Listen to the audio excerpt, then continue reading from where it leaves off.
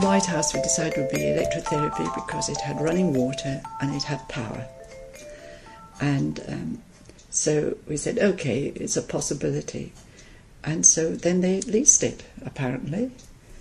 And we went, and that was December the 4th. We had this meeting where we were suggesting that they ought to advertise overseas to get proper teachers to come for the school, and also that it would be perhaps advantageous to the whole country if the intake to Dunedin was in February, and they would qualify in the November, and the Auckland one would start in, say, June, and they would qualify in May, so there would be an even distribution of new graduates coming out. And that Jim Powell said, well, that's fine, but 120 people applied to Dunedin this year for physiotherapy. 60 have been selected for Dunedin and 60 have been notified for selection to Auckland. So there are 60 students waiting to come. So we've got to start. The latest we can start is March, so I said. But, so I remember walking out with an application form in each hand with both arms tied behind my back and saying, but I've got a new department, I want to use my new department. And so I thought, right, I'll put in an application, and when they offer me a tutor grade 1, I will send it, say, sorry, but I don't want it. You know. I thought, well, then they can't say I didn't offer my services. We had the interviews on a Thursday, I think it was the 22nd of December. About 21 people applied, and they had an interview panel including Glenn Park, Ivan Moses, I think was there, who was the principal of AIT then, Jim Powell, and I think they had Ross Nicholson on because he was, and this is something you might have to edit, he was not keen on physios. And we thought that by having him on the panel, that we would butter him up so that he couldn't then say he didn't agree with it, because we'd got him involved. And then the following day we all got telegram, those who was, I don't know if everyone got a telegram, but I know I got a telegram to say I'd been appointed tutor grade 3 and tutor in charge. So I thought, oh, that's cooked my goose. But I didn't know, and the phone went, and Barry Tate, who was the physical medicine specialist, rang up and said, congratulations. I said, on what? And he knew before I did that I'd got the post.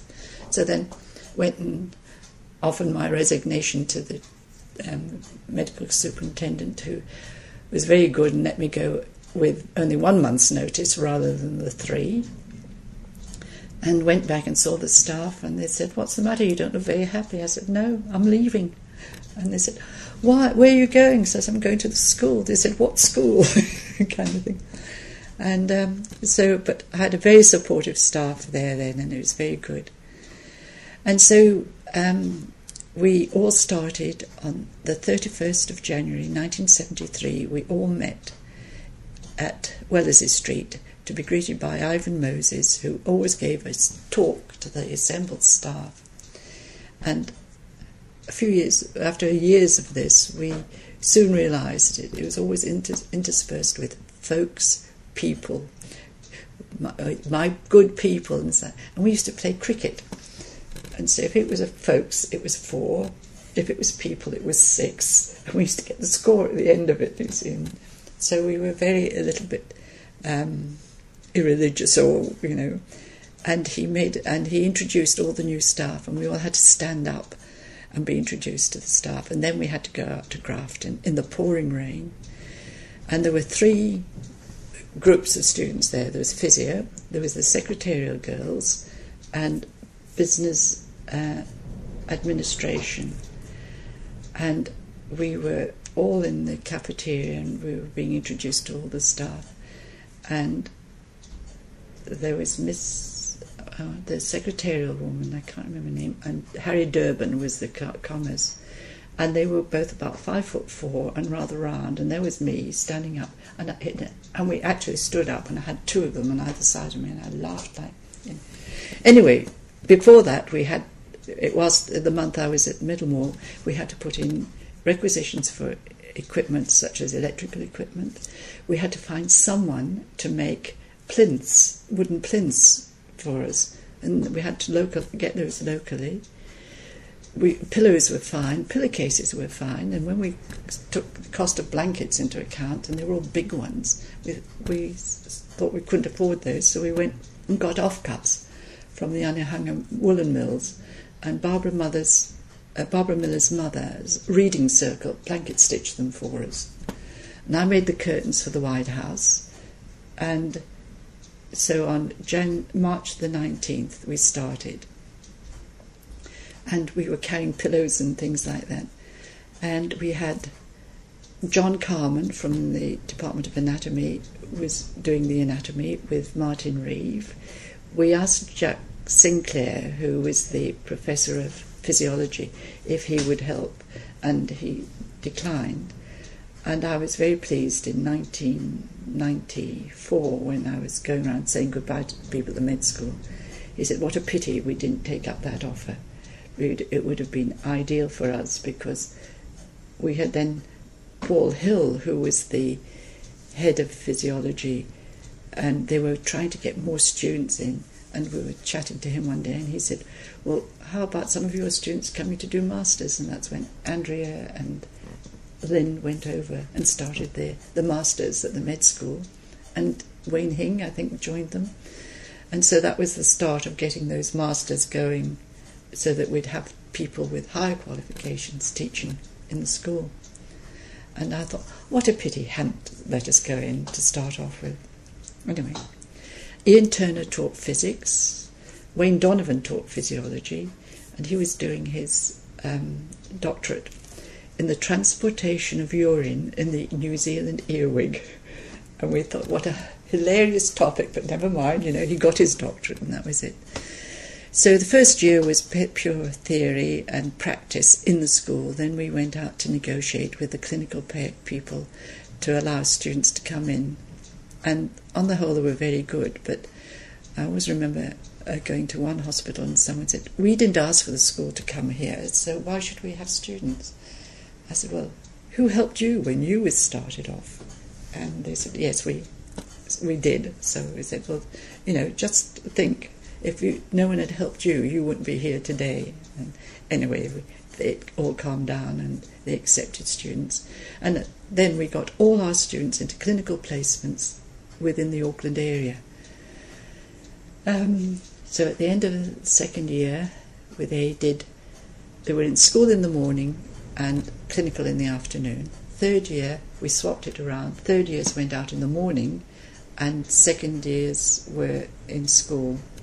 And in the third year, they went out not only to Auckland, Middlemore, Green Lane, and North Shore. I don't think North Shore was open then, but those were the main ones, and the rehab centre.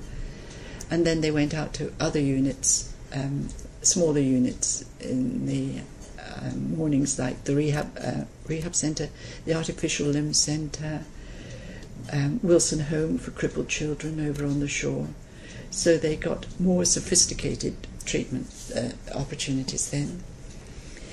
In the second year, we'd held a few back because they hadn't met the desired status for the exams. We'd held one back in first year, the only one, and he repeated first year. And he was at the reunion the other day and is now a master and working in Melbourne. And in the third year, we put 43 students in for the state exams. We gave them a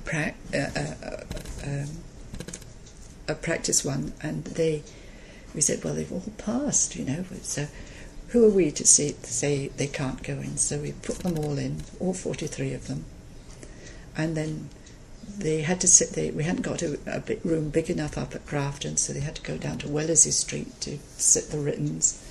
So we provided them all with polos to keep their sugar levels up. And they did the writtens, then they came up and we had the practicals in the White House. And we had two examiners, external examiners, Joan Durbridge and Beryl Ingram. And they could ask them anything, and then all of a sudden, in one afternoon, all the power went. And so I had to go and say, we've lost power. Not only did we lose power in the building, but the fuses on the power lines outside in the road had gone. So there was no power for the rest of that day. And I looked over the shoulder of Joan Durbridge, and there was one of our students, grinning from ear to ear, eyes coming out on stalks. She'd just been asked to do an ionisation, so she wouldn't have to do it. And so she grinned, and I often think there was some divine inspiration from on high that's pulled the plug or something, because all that electrotherapy stuff, they weren't able to ask them. So anyway, all 43 of them passed. And in those days, the examiners came and interviewed the head of school. And I had both of them with me, and they say they didn't like the uniforms. They passed them all, but Beryl said she didn't know if this was the right thing to do, because it was all, you should always have bell curves and things, and so we should have failed 5%. So I said, why? If they've passed, they've passed. If they've met the standard you've set, they've passed. And I was having a good old ding-dong with them. And then Joan, my secretary, had typed up the list and run through the library and pinned it up on the notice board. And then all of a sudden there was a silence. There was a murmur going on outside. Then there was a silence. Then there was a roar. And the students discovered every one of them had passed. And so noise was uncontrollable outside. And then Jan Thompson came and knocked on the door and said, "It's no good, the students want to see you, would you please come out?" And the examiner said, "That's all right, you go, bye-bye," and left. And so, and that night I think we had the barbecue. We decided we'd give a barbecue to the students because they'd survived. Or was it the first year we gave it to them? Because they'd survived the year. And after that we had a tradition of a barbecue at the end of the year, and then prize giving. And in those days, a lot of the students had bursaries from the health department, which meant that they had to do 2 years working for the health department in specific areas. And so it was absolutely instantaneous. As soon as we got the results, went through and down to Wellington, then we got a telephone call back with all the placements. And even the other week, someone said, "What did you say to the people in the physiotherapy board that made them send me to Invercargill?" I said, "I didn't say a word, they just placed you," and so that was it. And so even after all these years, people are asking, how did we get selected and how did we get sent to all those places? And so that was the end of our first year, which was always a memorable year. And then we carried on, and gradually over the years we had more clinical placements. And then in the latter years we had to go further afield to get them, such as Rotorua, Wanganui, New Plymouth, Wakatani, Gisborne, Tauranga, up to Whangarei. And so that's where we spread out, because they couldn't take them. And it was, they were deciding that the place was really too small for us. And I think it was in 1975 that nursing came and joined us at Grafton. And then about 1980 they were talking about finding somewhere else for us to go. And then it must have been 1981 it was decided to amalgamate the North Shore Teachers' College with the one in Epsom, so that building would be empty. So Yvonne Shadbolt, who was the head of nursing, and I went over with Jim Powell again, and because by now he was deputy principal at AIT, and looked at the North Shore, and we thought that would do us.